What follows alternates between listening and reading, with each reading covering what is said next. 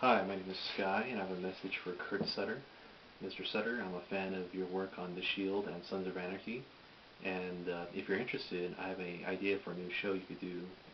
My working title for it is Border Town, and it's about life on the U.S.-Mexican border.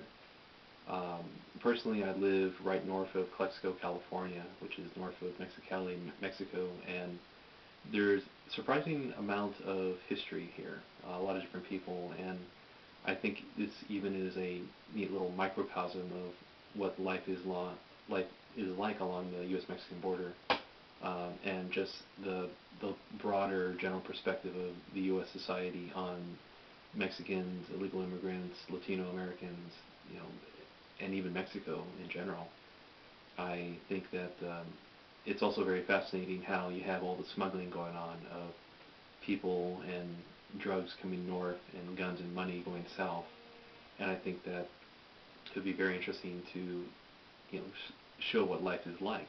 Show how the families are, how there is a relation between what's going on with the drug cartels in Mexico, the people who are working with them in the United States, how you have undocumented immigrants coming north, the people who have lived here for generations consider themselves full-fledged Americans, and even other people such as right here in Mexicali we have a Chinese population that has lived there for I guess over 100 years, and right now we got Koreans coming in, and there's just a whole bunch of other people and populations that could be talked about and shown just how they relate.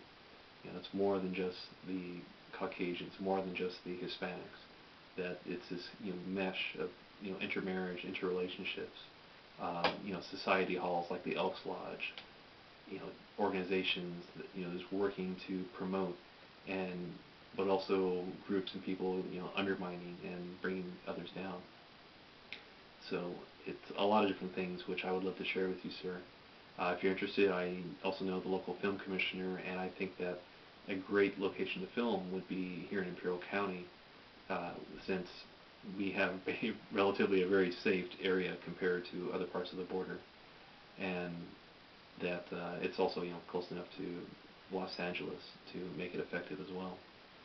So, Mr. Sutter, and I also think this would be a great sort of progression of what we have seen already with the Mayan gang in The Shield and Sons of Anarchy, and show those people, show where they're coming from, how they're related to the Mexican cartels, and as well as just show some of the stories of what's going on with the cartels, influence and power and the violence happening.